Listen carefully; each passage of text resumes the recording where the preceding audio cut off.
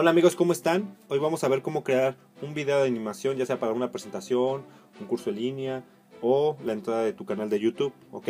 Yo lo necesito ya que yo voy a hacer un curso en línea en Udemy, de un curso completo de WordPress. A pesar de que sé un poco de diseño gráfico, no soy muy experto en animación, así que preferí hacer un tutorial porque a mí me sirvió y espero también a ustedes les sirva, ¿ok? En esta página, en Roadshores, hay infinidad de templates ya prediseñados para que ustedes nada más los modifiquen, ¿ok? Por ejemplo, a mí me agrada este. Yo puedo elegir seleccionarlo, ponerle edit, me manda directamente a la edición de este video. Pueden durar desde 1 minuto hasta 5 minutos, 30 segundos. Ustedes pueden recortar las partes que no quieren, agregar imágenes que ustedes necesitan. Bueno, infinidad de cosas que puedes hacer. Tenemos limitaciones, claro que sí, porque la versión premium nos deja exportar en HD.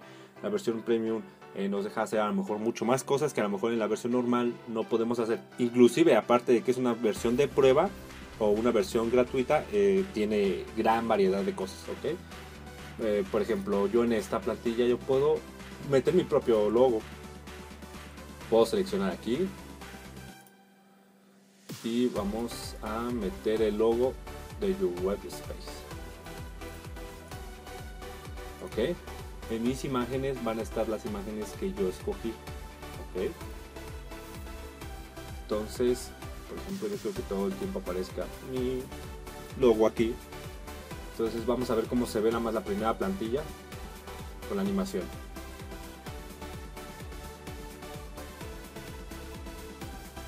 En este caso es una imagen.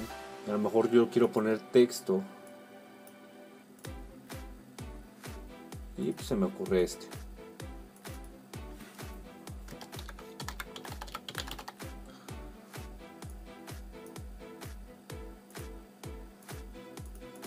Vamos a cambiar el color. Ok, podemos quitar esto. A mí no me gusta esto, supongamos. Y lo podemos poner a esta altura. Podemos editar esta. A mí no me gusta. Yo voy a poner este.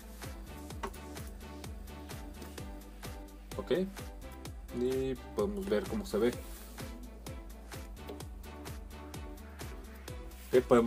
Tenemos que ponerle tiempos también al texto.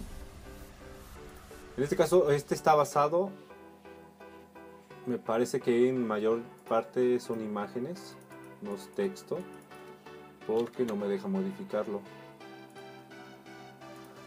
Aquí hay más plantillas donde sí me deja modificar el texto y donde no es imagen. Por ejemplo, esta. Entonces, como pueden ver, es facilísimo. Obviamente, entre uno más quiera aprender, uno más quiera meterse, como cualquier cosa, tiene que practicar uno poco. Pero a comparación de hacerlo en Adobe Premiere, en hacerlo en programas de edición, creo que se me hace una cosa espectacular, porque no tenemos que meternos en ese mundo, no tenemos que dedicarle horas de trabajo, horas de esfuerzo de comprender un programa.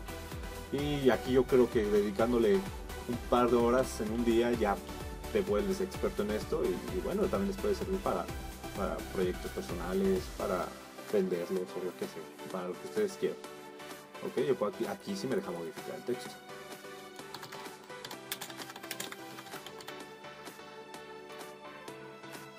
Okay. Vamos a modificar el tamaño también de la letra, mover estos, vamos a hacerlo de 72 y como pueden ver ya quedó nuestra manita, ok. Y bueno, aquí pueden modificar el audio, imágenes, lo que ustedes gusten. Por ejemplo, yo quiero que aparezca